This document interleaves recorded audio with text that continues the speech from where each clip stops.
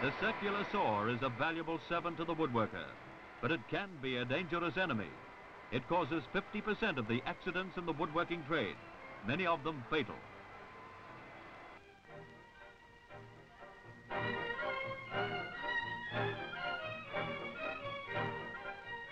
Like all machine tools, however, it relies on you for safe operation. The first and most obvious thing is to see that operators are properly taught. The Factories and Shops Act demands just that. Alternatively, an inexperienced operator must have competent supervision. Some safeguards are mechanical and obligatory. This machine lacks them. It is dangerous because the saw blade above and below the machine table is completely unguarded.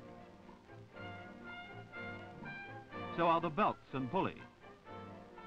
And look at this. The machine stands on a wooden floor that's easily slippery. It's easy to fall, and in falling, you could come into contact with the blade. Look at the litter here. This kind of bad housekeeping simply asks for accidents. Keep your work area clear. A control switch away from the machine is often the cause of accidents. Stop-start controls should be where the operator can use them instantaneously. Here is a saw blade showing some common defects which cause accidents. See that crack? Look at that broken tooth, a very real source of trouble. Look at the gullets, which are square instead of rounded. Sawdust builds up, causing overheating. The teeth are incorrectly sharpened. It is attached to the riving knife and supported by it. It is loosely fitted. See how easily side movement occurs. That could bring the guard into contact with the saw blade. Now, if timber is being sawn higher than the saw projection allowable above the machine table, or if you are rabbiting or grooving, the knife and guard will have to be removed. That means danger. You can avoid the hazards by care and the use of proper safeguards. Now let us consider the safe side. Regulations demand that circular saws be in good condition, and this one is. The teeth are sharp and correctly set. The gullets are rounded.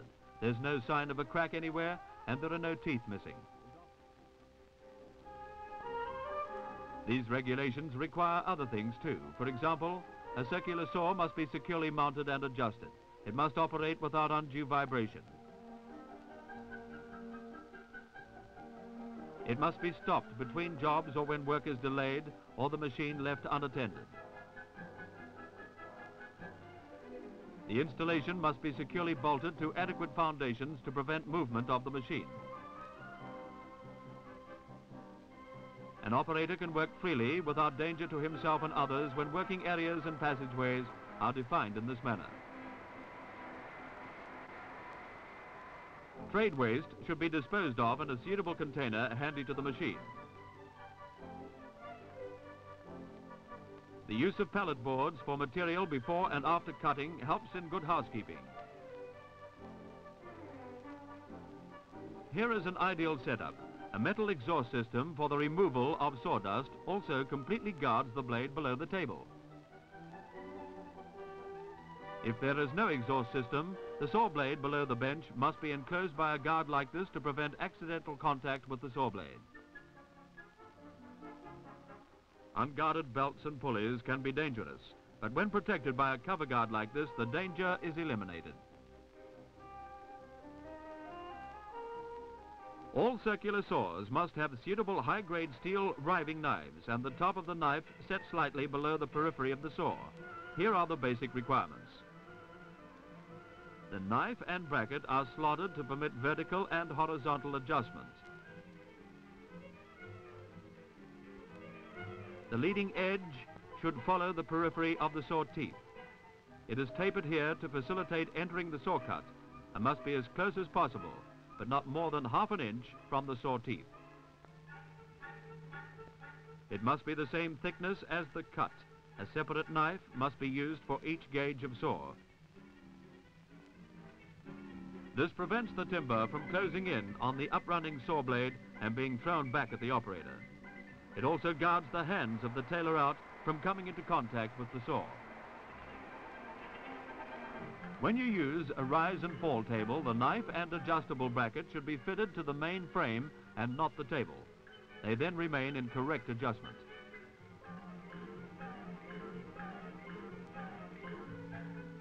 This small circular saw bench has an arbor bearing assembly with riving knife and attachment mounted in a well-fitted bearing concentric with the arbor.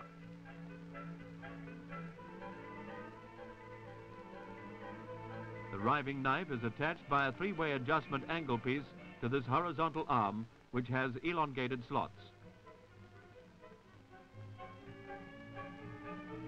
Irrespective of the setting of the saw, this drop arm causes the knife to maintain a constant relationship to the saw. This is a machine in good condition. The top is sound and level. Wooden bench tops must never be allowed to become worn. That applies to throat pieces or finger plates also. There should be only sufficient space for saw packing and free running of the blade. The control switch is right where the operator can shut off power instantly in emergency. This fence is stable and parallel to the saw blade. That's the way it should be. It can be adjusted easily. The front end of the fence must not project beyond the saw gullets when ripping. Overheating and black eyes come from badly positioned fences, which cause timber to bind on the saw blade. Here is a full-hooded, manually operated guard. It extends 2.5 inches beyond the front and back edges of the saw teeth. It has heavy gauge top plate and sheet metal sides. It is supported to twin arms bolted to heavy metal pillars.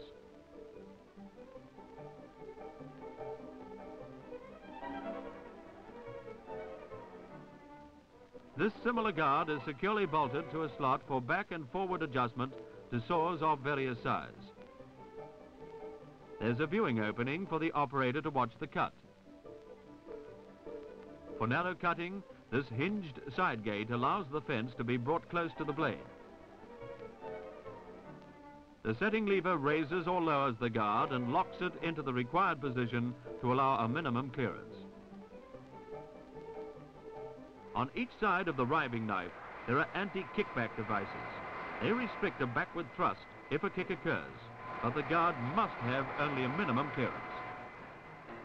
In this case, there is too much clearance, and the kickback finger is not resting on the wood. See what happens. And this is what has happened more than once. A man is sawing timber with an unguarded saw. A workmate intent on his job arrives behind him just as a kickback occurs. The piece of timber leaving the bench with the speed of a bullet finds its mark. It penetrates the man's body. The tragedy of a situation like this is that one man's carelessness has cost another man's life.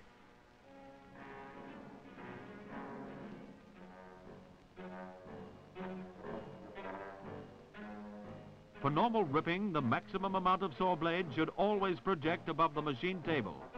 Otherwise, the saw is not cutting the material downwards near the full periphery of the saw where it meets the table. But now, with the saw raised to a suitable height, the teeth cut into the timber downwards, making a clean cut without difficulty. Less pressure is required to feed the material, and there is less likelihood of a kickback.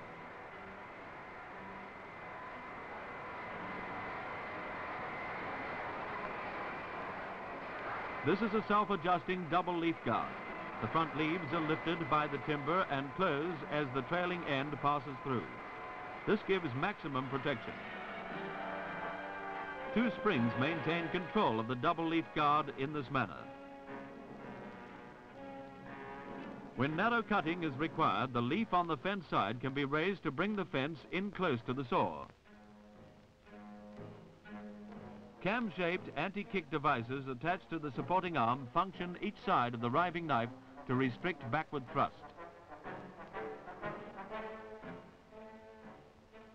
When very wide materials are being sawn, the guard, where practicable, should be securely fixed to overhead supporting posts, well stayed to prevent movement.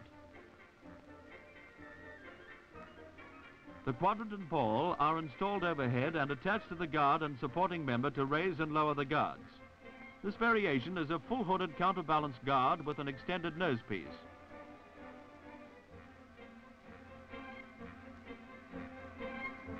Supported by a fabricated steel frame and attached to the bench by twin pillars. Steel brackets welded to the guard prevent side movement. Watch how it lifts as timber is fed to the saw. It closes on completion of the cut.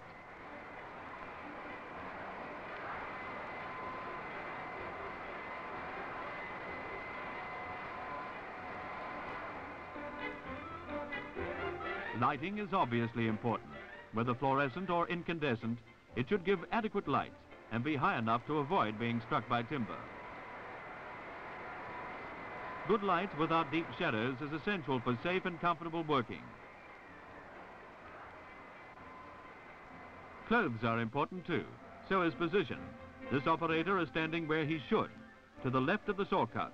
He is clad in suitable short-sleeved overalls, and his footwear is designed to stand the impact of heavy objects. Long lengths of timber require a tailor out to remove timber safely. Otherwise, the operator could be injured by a kickback. The operator also needs a push stick. With this, he can keep his hands away from the danger area. He can complete the cut and remove trade waste in safety. Spanners and appliances for fence and blade adjustments should be kept in suitable containers. They should be properly fitting tools and never left on machine tables.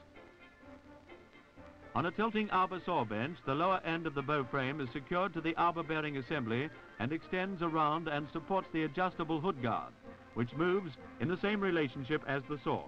The riving knife and guard function independently. This allows rabbiting and deep cutting with the guards in the correct position. In whatever branch of the woodworking industry you are employed, follow the regulations which the Department of Labor and Industry has compiled for your safety.